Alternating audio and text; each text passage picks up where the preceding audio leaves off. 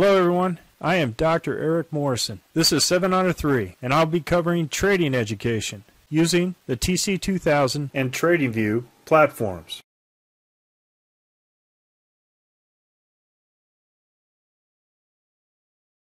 Hello, this is the FOREX Week in Review, the 28 majors and minors and 6 exotics. And mainly I'm focusing on 2 negatively correlated strategies. One deals with overall trend, and the other one is turn picking. Big hat tip to Jason Shapiro for teaching me the turn picking technique. It has really augmented both the trend trading strategy and the turn picking piece, where I can actually spot a turn in the market based on position. Start off with the Aussie dollar, Canadian dollar. We had one standard trend trade on the Forex, loss of $71. Aussie dollar, Swiss franc, overall trend trade to the upside, nice gain of $205. Now all the color codes here were the positioning for last week. This is the positioning for this week. So as it mixed, overall trend trade, 2 trades, $540 gain for the week. Aussie dollar, New Zealand dollar, last week was crowded short. It was a week short, so we went long and was out for a loss of $77 on Tuesday. Same for Aussie dollar, US dollar. Nice overall gain of $517 for the week. CAD Swiss franc, nice overall gain for the week, $217. Next was Euro Aussie dollar, overall loss of $70 for the week. Next was Euro New Zealand, nice gain $168. Euro South African Rand, nice gain of $306. British pound, Aussie dollar, loss $120. However, British pound, Canadian dollar, nice overall gain for the week, $150. Best gainer for the week was last week. It was mixed, standard trend trading, $1,194. British pound, US dollar, beautiful gains. We had a give back on Thursday, ended up with $171. As I said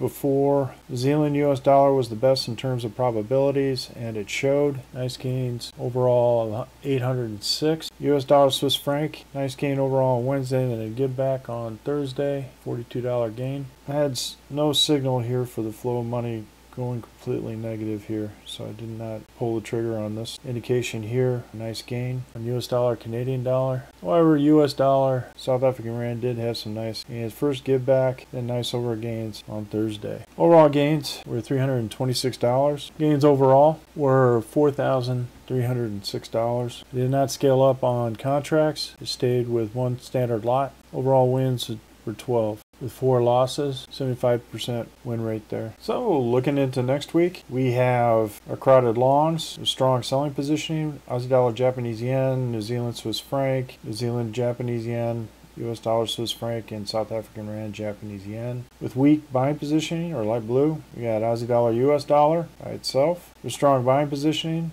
the greens, Swiss franc, South African Rand, British pound, New Zealand dollar, British pound, US dollar, British pound, South African Rand, New Zealand US dollar, Mexican peso. Weak selling position, we have Canadian dollar, Japanese yen, Euro Aussie dollar, Euro Canadian dollar, Euro Swiss franc, Euro British pound, Euro Japanese yen, Euro New Zealand, Euro US, Euro South African Rand, British pound, Swiss franc, British pound, Japanese yen, US dollar, Japanese yen. The rest of them are mixed. Looking at the currency category, we don't have a COD index for this week. Currencies are mixed, and as you can see, as the dollar continues to move down, all the foreign currencies move up because they are negatively correlated. No real advantage other than trend trading for next week. Looking at the dollar by itself, it's caught between the R270 and the 200. With this doji here, could potentially mark continued downward pressure to the downside once it gets beyond the 200, and we got a mark out at about 103,500, the Z3. Incredible room to the downside. Well, folks, that's all I have for the Forex Week in Review. We're currently conducting courses in the Forex, programming in PineScript or Python,